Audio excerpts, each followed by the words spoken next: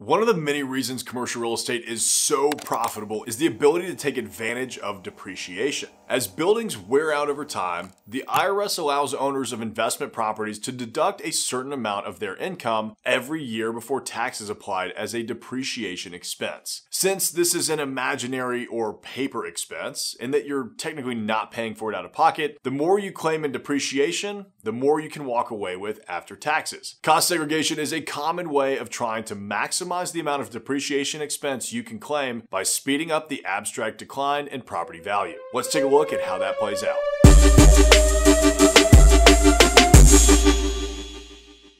How depreciation on a commercial property is calculated. There are a couple of different ways that you can track depreciation, but the simplest is to just find how long it will take the asset to completely fall apart, also known as its useful life, and then divide how much you paid for it by that many years. This method is called straight line depreciation, as you end up claiming the same amount every year in depreciation expense. The IRS has set rules for the length of time to use for different items in these calculations, with single and multifamily rentals expected to last 27.5 years, and commercial properties expected to last 39 years. Now, don't be too quick to just take the sale price and divide it by 39 years though. Normally when you buy a property, you purchase both the building and the land it sits on. And while the building can be depreciated, the IRS has stated that land cannot be. So you'll have to split that purchase price into two components. One you claim you paid for the land, and the other you paid for the building. Once you have a number for the value of the building, you can now divide that by 39 years to come up with your annual depreciation expense. Now for how cost segregation works. The term cost segregation sounds complex, but the good news is that it works in the exact same way. Since the IRS has different timelines for how long different things will last, it is often beneficial to take the portion of the sales price you paid for the building and split it up even further. In our price divided by timeline equation, as the total lifetime an item is expensed over decreases, the annual depreciation expense goes up. So by redefining which IRS category something falls into, you can potentially claim it has a shorter lifetime and speed up the amount you expense in the early years of ownership. Hence, the more common name, accelerated depreciation. And remember, since this expense is a paper loss, the higher you can make it, the more income you can keep from being taxed. Ultimately, how quickly you can benefit from depreciation comes down to how much of your property falls into each of the IRS's 4 different categories. Number 1,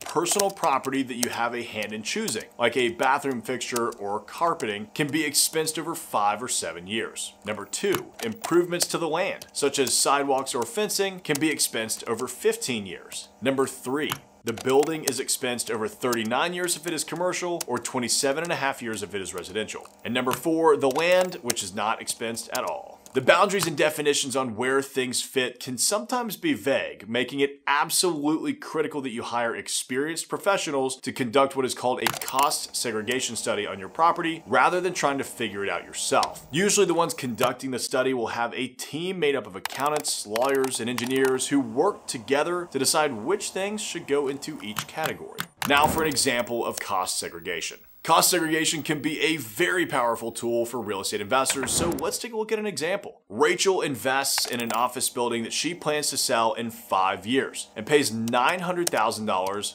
altogether to the seller. She talks with her accountant and they decide that the land value is worth $100,000. Rachel divides the remaining $800,000 over 39 years, it's commercial property, to come up with a rough depreciation expense of $20,000 per year. This means when she sells in 5 years, the total value she will have kept from paying taxes on is around $100,000. Rachel really wants to increase her depreciation expense so she doesn't have to pay as much in taxes, so she reaches out to a local firm that she heard does cost segregation studies. After completing their analysis, they tell her that she can claim that a quarter of the $800,000 was used to pay for the interior fixtures and finishes. As personal property, this can be depreciated over 5 years instead of 39. Rachel now does the math to see how much that will change her total depreciation expense over the 5 years before she sells. With this new information, she divides the first $200,000 over 5 years and the other $600,000 over 39 years. She then comes up with $40,000 per year for the interior fixtures and finishes and roughly $15,000 per year for the building, for a total of $55,000 per year in depreciation expense for the first 5 years the property is owned. she can now shield $275,000 from taxes, which is a sharp increase. This example may be a bit exaggerated, but it demonstrates the core concepts of cost segregation. Split the property value into different IRS categories, assign each the right timeline, and benefit from the accelerated expense schedule.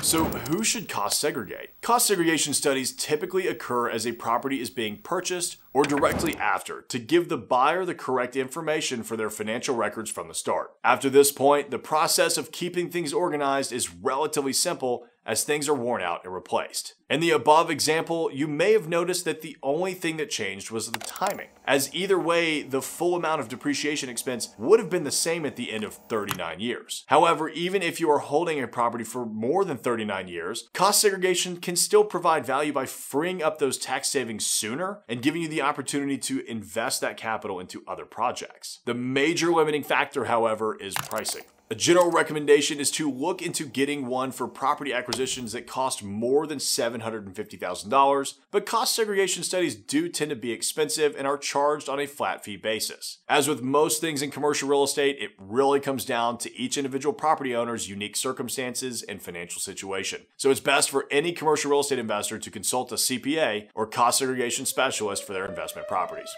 Okay, now that you've learned the tax advantages of doing a cost segregation study on your property, check out this video here where I show you how to save your capital by using a 1031 exchange next time you sell a property. I'll see you there.